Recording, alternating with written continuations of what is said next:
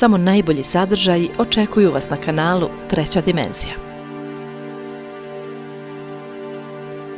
Svjetlost duše, portal 1111, Astrolog Irena Dumancic Baranja.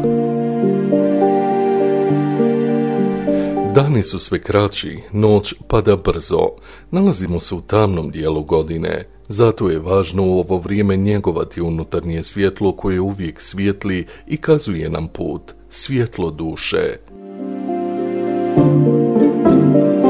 U paganizmu se naziva svjetlo Avalona. Avalon je mjesto na kojem su boravili mnogi čarobnjaci i čarobnice. Kako je zemlja postajala sve gušćom i materijalnijom u vibraciji, takav su i Avalon prekrile guste magle, a samo upućenici mogu doći do njega. Nalazi se u eteričnom svijetu na mjestu današnjeg Glastonburija. Ovo treba shvatiti metaforički, jer svako je u mogućnosti doći do svjetla i upaliti unutar sebe vječnu luč da ga vodi. Danas 11. novembra je portal 1111, što se smatra numeričkim brojem koji aktivira spiritualne centre, uvodi nas u povišena stanja svijesti i omogućava da vidimo unutra.